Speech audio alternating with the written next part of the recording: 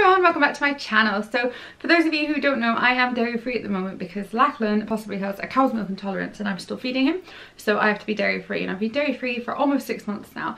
And the one thing that I kind of struggled with even more at the beginning, even though before I had to go dairy free, I wasn't much of a snacker. Like, I really wasn't into biscuits or chocolate or anything like that, but it's really weird when you cut something out and you can't have it, all of a sudden you want it all the time. So this is going to be kind of like a video just about, very quickly, quite a few dairy-free snacks that I've picked up along the way, because you don't realise how much dairy is in things. It's crazy. Like salt and vinegar crisps, a lot of them have dairy in them. A lot of crisps in general, actually. Obviously chocolate, lots of biscuits. So this is very junk food orientated, by the way. This is not like a healthy dairy-free video. I'll do one of those on another day, but this is just a few things that I have found around the supermarket. No ads, no nothing. I've literally, this is just all stuff I found in whatever supermarket I've been in. And also half the stuff's half eaten, so sorry about that. The first thing are coconut macaroons. These are Mrs. Crumbles. Deliciously gluten-free, and they're dairy-free as well. So they look like this, if you've never seen one before. They're quite like gooey and sticky, really tasty. I was literally about to just eat that there. It's terrible. It's another thing about breastfeeding, it makes you want to eat all the time. So yeah, these are really good. I can't vouch for the fact that they're good for you, because they are probably not. 144 calories.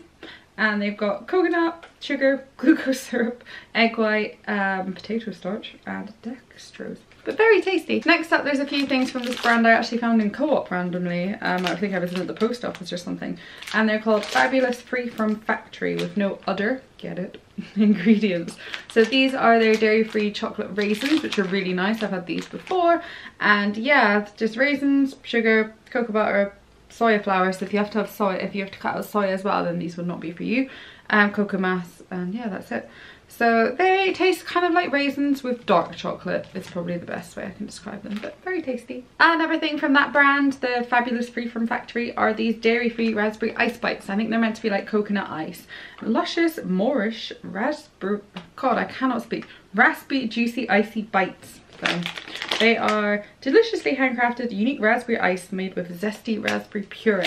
They are, I have tasted these. Yeah, I tasted these around someone else's house, that's what it was. And yeah, they were really nice. So they've got sugar, glucose syrup. Every time I say this, it just makes me feel really awful. Coconut, raspberry puree, and then beetroot colouring, and flavouring is caramel. So yeah, they're not good for you, but nice as a little treat. And they're in very small little bits, so you could have just have 2. So on the same line as the raisins, these are their dairy-free chocolate covered crunchy bites. So they've got honeycomb. They're meant to be like a crunchy bar or whatever. And yeah, they're pretty nice too. And lastly from that brand are these dairy-free fudge, which are deliciously handcrafted fudge made with raw sugar and soya. And yeah, I've had one of these. I'm gonna have one right now actually. I had some of these the other night, and they're a bit harder than normal fudge, but they're alright. I'm not gonna lie, it's not as good as real fudge, but meh. I find that with a lot of things, that you kind of build up this taste tolerance to things that, you know, don't taste right. Like, they don't taste the way they would be if you had the dairy version, but you just build up the expectation in your mind, I guess. So that's just what it tastes like, so you accept it more. I found that a lot with like coconut milk and almond milk, which I do quite like. Soy milk I'm not a big fan of, but I can tolerate it now, so yeah, fun and games. Next up, Oreos. Oreos surprisingly are dairy free. I think someone told me on Instagram and I was like, what? Because even like the marketing, like that looks like milk. You just assume there's milk in them, but no. Another surprising one that social media told me about was Jaffa cakes. These are just cheapy Jaffa cakes from Tesco. And yeah, no milk in there either, because it is dark chocolate on the top, not milk chocolate. And then just a couple crisp options, because I'm more of a crisp and savoury person than a sweet person. And I've really struggled with the fact that there is a lot of dairy in crisps, which just blows my mind. So yeah, Pringles Original is one option. And then the only Doritos you can have are the chili heatwave ones and the plain ones, I believe, or the plain ones with the lime, but none of the blue ones or the orange ones or anything like that. So these are Doritos chili heatwave. So that was just a really quick roundup of some junk food dairy bits that I buy in. I'm getting a lot of requests for dairy free videos, that's why I'm doing things like this. So hopefully it's helped any of you that have to be dairy free for whatever reason. And thanks for watching. Don't forget to subscribe, and we'll see you soon. Bye.